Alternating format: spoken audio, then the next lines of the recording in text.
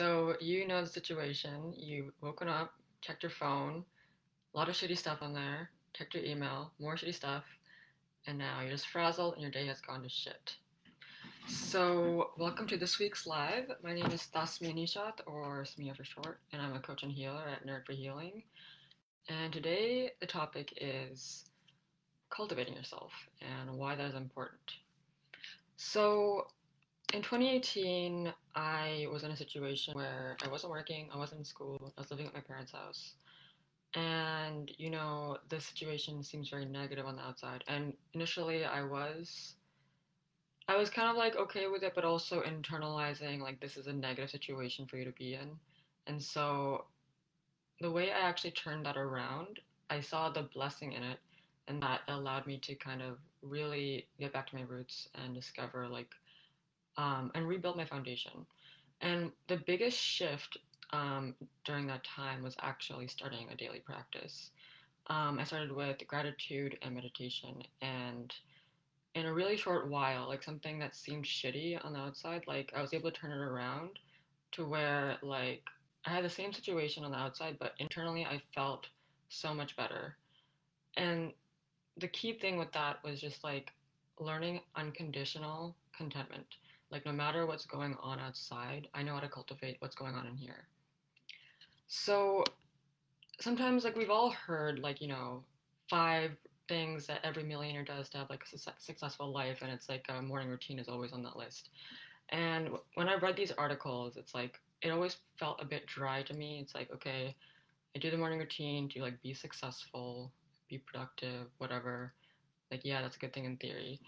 But what really like clicked it for me for why it's important is not because of being productive or anything like that, but it's actually a tool for liberation.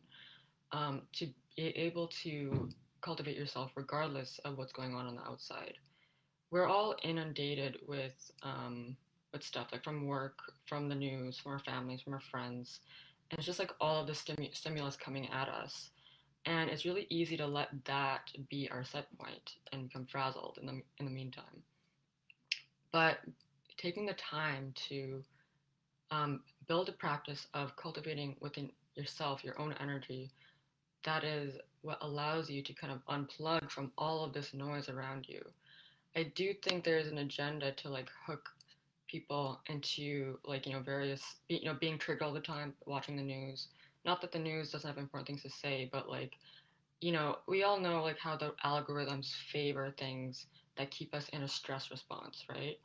So I think knowing that there is an agenda to kind of disempower people in a sense, I think that's another reason why it is so important to like make the daily practice to cultivate yourself. Because on one I think it's also like if you want to look at it at a quantum perspective, it's just like on one timeline we have everything going to shit, right?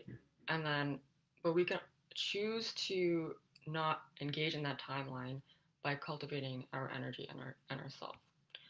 So the thing with um the daily practice, which traditionally it's a morning routine. Wait, let me get my phone. Yeah, so traditionally with the it's like a morning routine, or an evening routine. But like I like to think of it as just like you you build a muscle of kind of getting back to your set point. So I'll go into like which things you can do for cultivating your set point. But it could be morning or evening, but I like to do it like throughout the day when I notice myself like feeling a bit off. So the why it's powerful is it creates like a reference point for like, okay, this is how I feel when I'm my most authentic, most empowered, most content. And so you can go about your day, but like you'll have the reference point more and more like embodied and in your mind, right? So like you can still have, let's say, like a toxic job that you go to, but the more and more you practice the inner cultivation, the more and more you let's put it this way, like when you're in a toxic situation, sometimes you get used to it and you don't see, like you might be cognizant that it's toxic, but you get so used to it that it becomes a little bit normal. But the more you practice in training to your authentic set point, the more like that the toxicity doesn't become too normal for you. So in that example, the discrepancy between your authentic set point and the job will become more noticeable, and that will build more spaciousness and resourcefulness within yourself to change that. Whereas before, you might just kind of be stuck in like a stress response pattern, and it might be difficult to change that, right?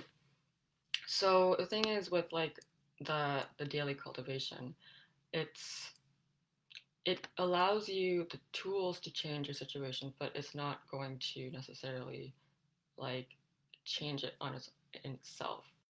So the trap that I got into when I first started doing the daily routine, and I started feeling like this unconditional contentment, whenever a negative situation would arise, I'd be like, okay, no, I got to get back to my practice and like get back to my set point.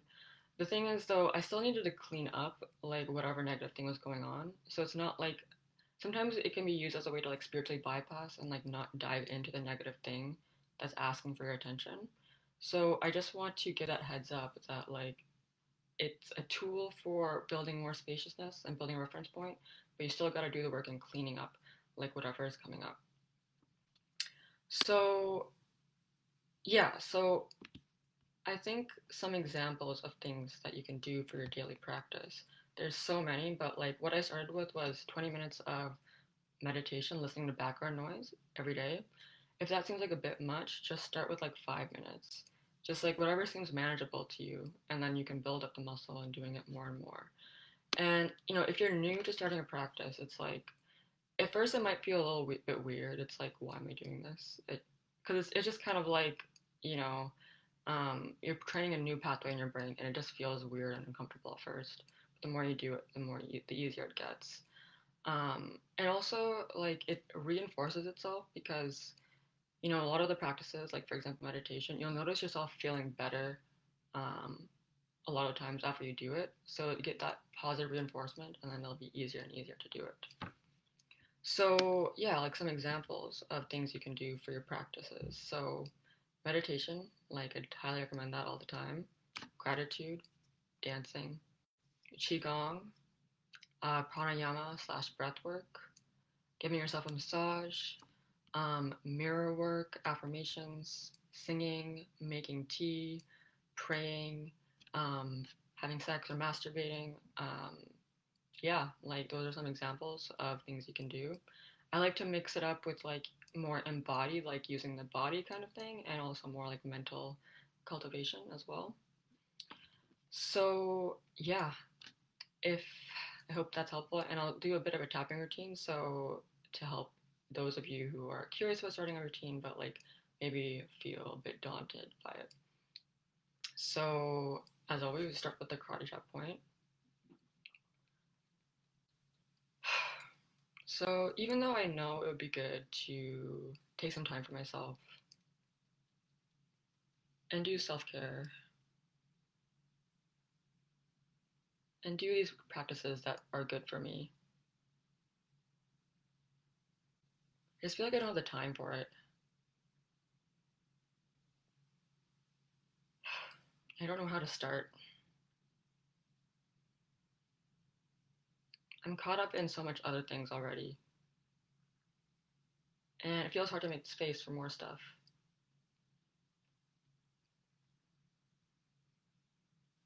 But even though I feel like I don't have the time or the energy or the space to do more self care, to do more practices for myself, I deeply and completely love, accept, and forgive myself. I'm releasing the idea that I don't have the time or space for it. Because I know I can put in even 5 minutes to take care of myself. I'm releasing the idea that I don't have enough time to take care of myself.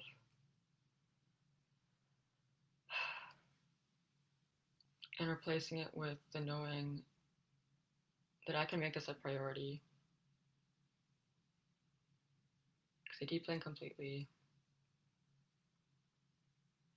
love, accept, and forgive myself.